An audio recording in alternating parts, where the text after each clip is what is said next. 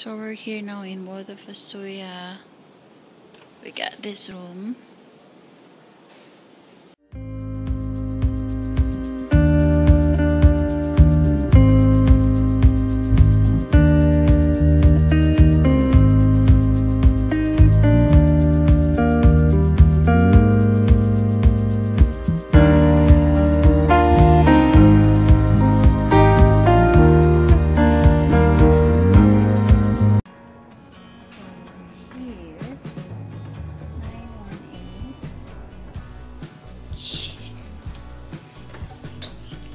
Lakas makasosyal ng door nila. So, okay. This is the walk-in closet. So, andyan si Lenny.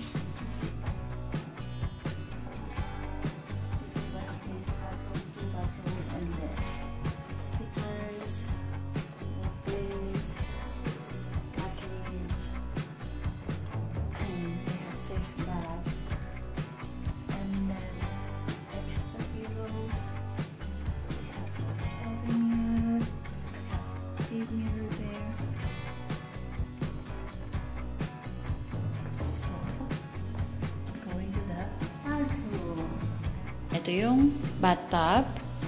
So, yun yung amenities. So, dito yung bidet. Tapos yan. So, ito naman. Dito yung shower.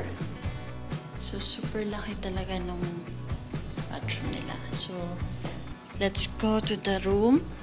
So, meron sila ditong selfie mirror. Diyan na sila. Getting ready to the pool. Yes, may mirror din sila doon. We got this 2 queen bed. So, meron din kaming dalawang TV. Ayun. Tapos, ang daming mga sofa. Ayun, may sofa bed. And this working area. So, later, I'm gonna use this working area for my laptop. So, ayan yung room. Super laki. So, yan. So, meron ditong water. So, andito yung mga minibar nila. Kung gusto nyo magkape. Tapos yun. So, yun yung espresso. But I'm not drinking coffee. So, sa kanila na lang yan. So, ito yung minibar. So, yan. So, ayan.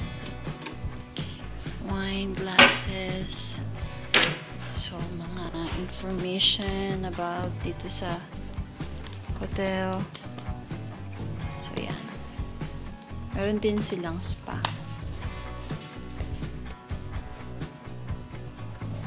So, let's go outside.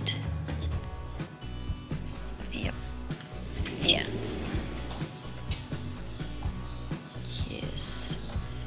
Ito yung terrace. So, ito yung partial view ng sea. And then yung pool. Yes. Yeah.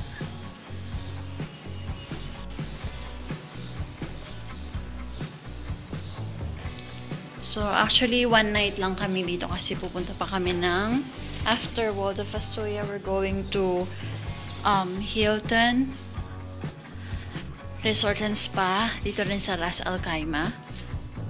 So we're gonna stay here for 2 days and 1 night. So let's see you. So let's see outside. Ngayon madilim na, gabi na, I mean. So ayan. And then let's see the view.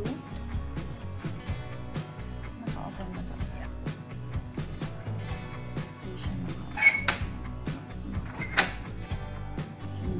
Talaga. So, ayan.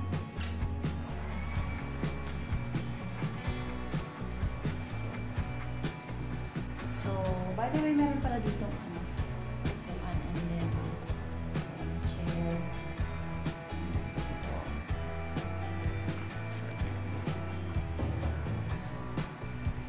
So, let's see sa labas.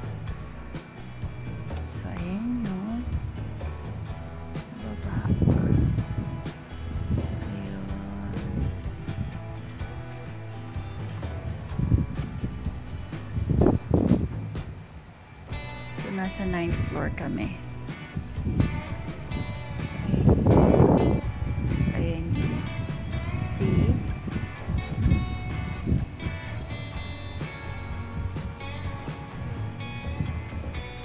So, that's it.